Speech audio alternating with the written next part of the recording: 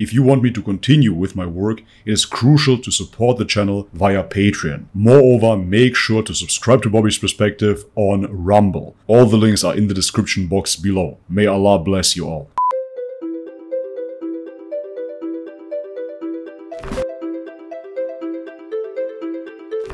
Alright guys, welcome back to the channel. If you're new, my name is Bobby. Guys, it has been a while since I recorded a sit-down video. It must have been multiple years by now.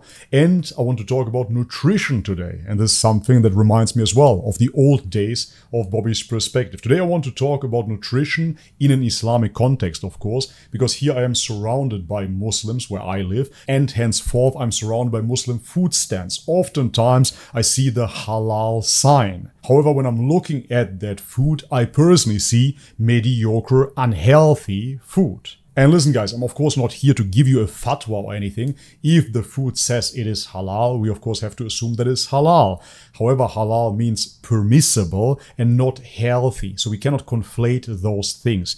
If you're living in a Muslim country, of course all the foods are halal by default, and therefore you can make the choice if you're eating healthy food or if you're eating junk food. However, in non-Muslim countries we have limited access to halal food. Of course, you do have a halal butcher, but when you go out, most of the time you see some fried chicken, you see some kebabs or any other type of junk food that then in turn is labeled as halal. So today I want to keep it short and concise. I'm not going to give you a whole nutritional breakdown, but I want to remind my viewers of what was available during the time of the Prophet Sallallahu Alaihi Wasallam. Because halal food, yes, by default is halal when it is slaughtered in a certain way.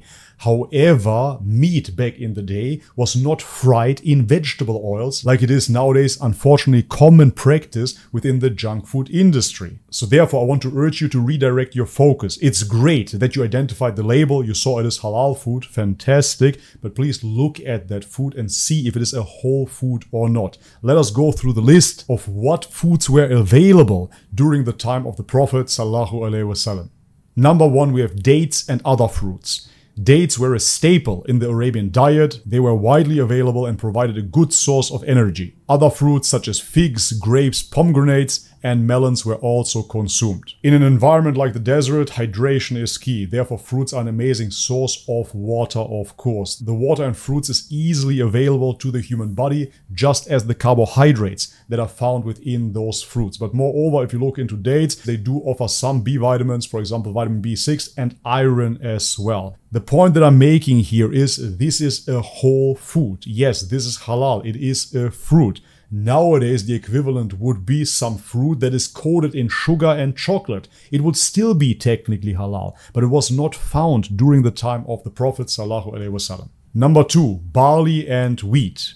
Grains like barley and wheat were used to make bread and porridge. Bread was a common part of the diet. So now, yet again, this cannot be conflated with bread nowadays. Bread nowadays is bleached flour, processed junk where they add sugar and vegetable oils into it. Those ancient grains from back in the day were complex fermented starchy carbohydrates, not something that sends your blood sugar onto a roller coaster. No, this would give you sustainable energy. This is unprocessed, this is fermented, therefore easily digestible. So please notice the difference between those two foods. Yes, both are called bread, but they're two different foods entirely. Number three, meat, especially lamb and camel, was consumed. However, it's important to note that meat was not as widely available as other food items, and it was a luxury for many. This is something that we have to take into consideration. Of course, meat was not widely available as it is nowadays. You couldn't just go out and buy a hamburger, buy a kebab. But yet again, this video is here for you to redirect your focus. Meat is not just meat. Yet again, first and foremost, we all understand that kebab meat is just junk most of the time. It is processed meat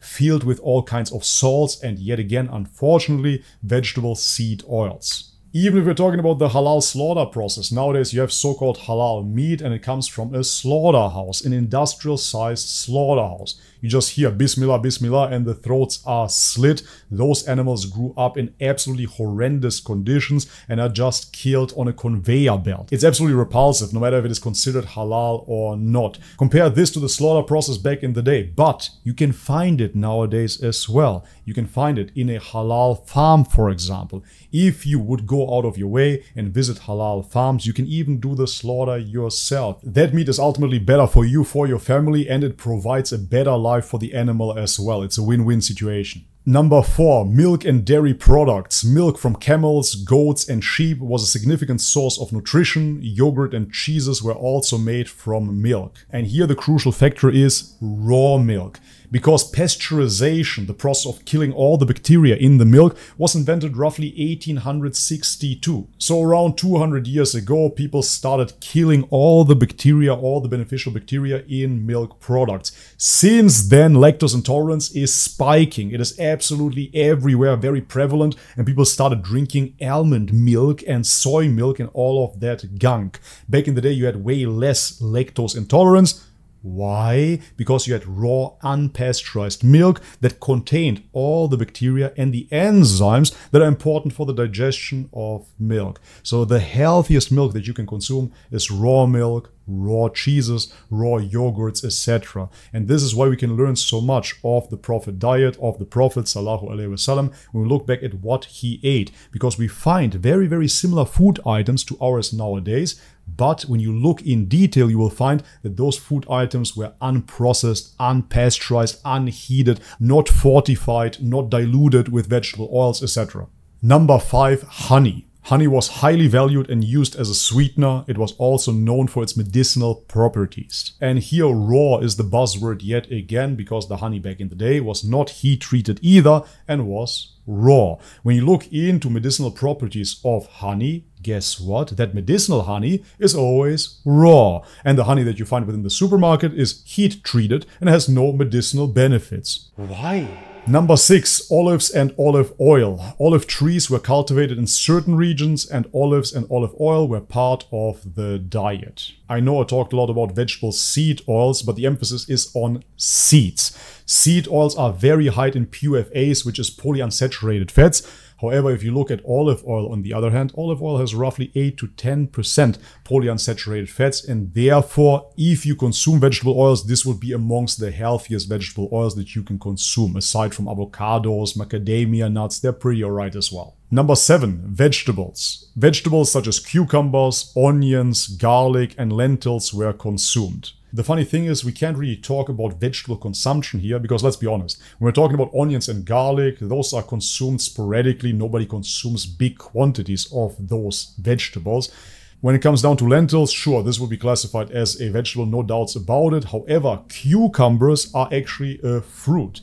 And I'm not saying that to be a wise ass here. No, cucumbers really are a fruit, and it is very hydrating, of course. We all know that cucumbers contain a lot of water, and therefore, again, within a desert scenario, eating cucumbers would be amazingly hydrating for you, and therefore a good choice of a fruit, but not a vegetable. The reason why I mention this here is because you can see that the list of vegetables is very, very short. Nowadays, however, they tell you need to eat broccoli and kale to be healthy. So were those people back in the day not healthy? Did the Prophet do something wrong here? Of course not. Broccoli, spinach, all of those greens are man-made inventions. None of those vegetables you can find in nature. All of those vegetables have been cultivated, and now they are mass-produced for people to eat. If you look, however, into the oxalate content of those greens, you will see that they can lead to kidney stones and be actually detrimental to your health. So therefore, reducing vegetables is actually much healthier for you than you would think. Number 8, nuts and seeds. Almonds, walnuts, and other nuts were eaten during the time of the Prophet sallallahu alaihi wasallam. I'm not a big fan of nuts, nor would I ever make the claim that nuts are somehow an integral part of a healthy human diet. However, that being said, we can see the abstinence of peanuts, for example. And if we look into nowadays and age, peanuts are amongst the most consumed nuts, especially in the form of peanut butter. And peanut butter are grinded peanuts with vegetable oils and sugar. Moreover, peanuts contain aflatoxin, which is ultimately a toxin coming from mold. So if you're eating almonds and walnuts in their whole form, you wouldn't overeat on them necessarily. If you, however, spoon feed yourself with peanut butter jelly sandwiches, you can of course do the math. Alright guys, and this is it for today's video. I really hope that this opened your eyes a little bit and made you reflect upon food choices. Because as I said, being surrounded by Muslims here, man, I've seen horrendous eating habits. Just because it says halal, it does not equate it is healthy. Yet again, yes, it is permissible. I'm not here to rule anything out, but please reflect upon that those foods are nothing but treats. They can be eaten. You can treat yourself with it if you want to, but ultimately this does not constitute a healthy diet. It really does not. Here in Thailand, man, 90% of halal food is simply fried chicken. They love that stuff, but it's absolutely unhealthy for you. Mediocre meat quality fried in vegetable seed oils. This is detrimental to you, and in the worst case scenario can lead to heart attacks, etc. We have to remind ourselves of what food used to be. So therefore I want to refer you back to the time of the Prophet sallallahu alaihi wasallam, because we know the first 3 generations were the best generations. So if they were the best generations, you would assume that they had by default the best life. They had the best foods around them, the healthiest foods, of course. Why were those the healthiest foods? Simple, because they were unprocessed. Honestly, people make diets so complicated nowadays. Should I do keto? Should I do carnivore? Should I do vegan? The best way to go, first and foremost, is to eat unprocessed foods. Then the second step is to see how much protein you need and to adjust the protein needs. Then you go from there. But anyways, I said I don't want to talk about nutrition too deeply today, but simply refer you back to the original food items that we could find during the time of the Prophet sallallahu alaihi wasallam. Guys, let me know in the comment section if you want to hear more about nutrition, and then I will make an extensive video about that. But for now, this is it. Guys, if you enjoyed the video, leave me a thumbs up, subscribe to the channel if you haven't already. Check out the links in the description box below to further support this channel.